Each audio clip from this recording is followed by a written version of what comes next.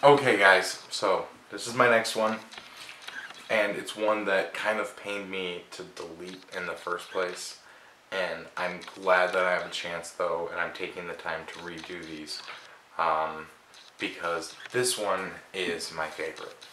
Desert Rain is a prickly pear, tropical fruit e-juice that I personally think is phenomenal. The flavor is complex, at the same time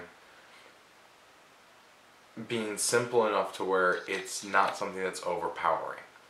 There's a lot of a creamy flavor to it. Plenty of creamy flavor to it.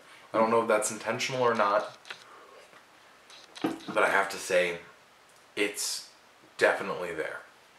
Prickly pear is this fruit that is a cactus fruit, right? A round little gourd about like that. And it's this watermelon and kiwi and strawberry and just myriad of flavors inside of one little fruit. And Mount Baker Vapor did a phenomenal job at landing on that flavor. It's a morning vape to sit down with some coffee and enjoy and get your day kind of started. Like I actually posted on Twitter that the first vape of the morning is a very important vape.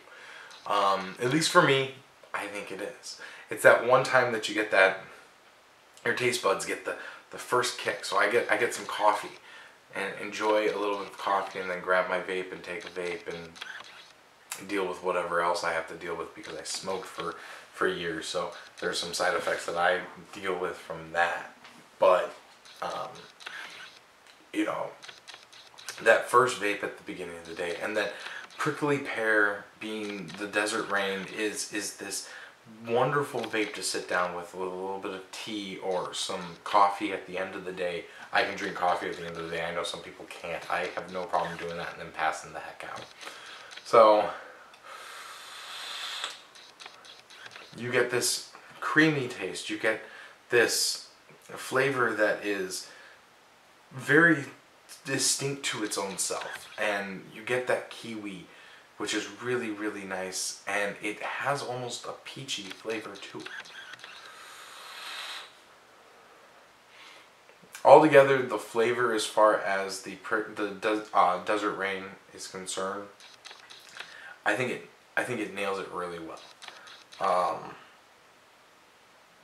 For what I think, from what the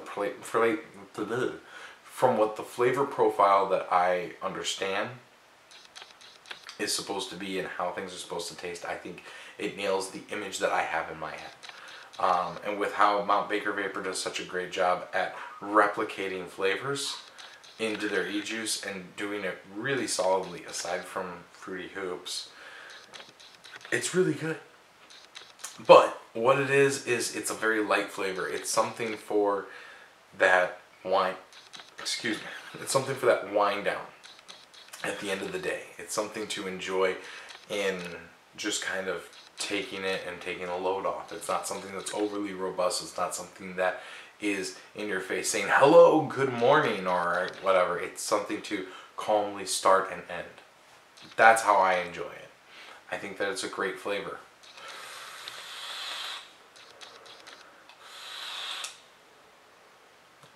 I find it very enjoyable. So I realize that I keep looking. I have to just turn the camera. At the end of the day, what I think this vape really needs to have different about it is they need to be selling them in bigger bottles. I think it's a solid one. I think it's one that as long as the community, you know, buys it enough, it's going to be one of those things that's that bestseller juice. As far as the community is concerned, as far as I think, I'm going to order more, and I think that it's a solid vape, and I think if more people order it, it's just going to be that flavor that other people get to enjoy for a long time. It's not going to be one of those things that's, hey, we're trying to get rid of our stock. This was a flop. I think it's going to be a good juice. So yeah, that's my opinion on it. I think it's a great vape. So pick it up, get some Desert Rain, let it steep for about a week. About a week is pretty good for it.